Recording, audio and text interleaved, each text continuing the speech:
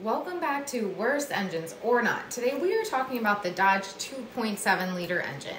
The 2.7 liter engine debuted in 1998 in the LH series cars from Dodge and Chrysler. This engine design is based on the 3.5 liter engine. Changes had to be made to accommodate for the smaller displacement, but they are very similar. This is an aluminum block with cast iron cylinder liners and cast iron cylinder head. When they adapted this engine to be used for the LX series vehicles, they did drop the power a little bit. They did, however, increase the torque at launch. They thought that that would be better for utilization for daily driving. They also added an electronic throttle.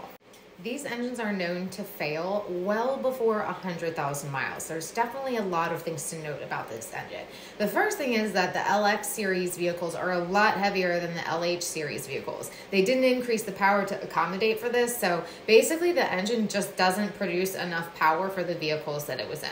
Now, whether it be because of that or another reason, these engines have an insufficient oil capacity and they also have extremely high operating temperatures. And then the most well-known of all of the issues is going to be the oil sludging. This engine has a timing chain that is driven by a water pump.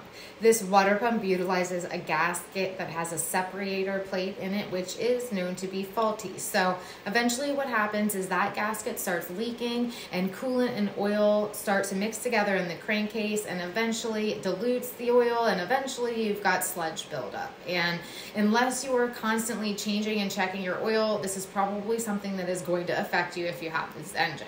Now, of course, vehicles that are not properly maintained are going to be a lot worse when it comes to the sludging issue, but this issue was big enough where there was actually a class action lawsuit that was filed.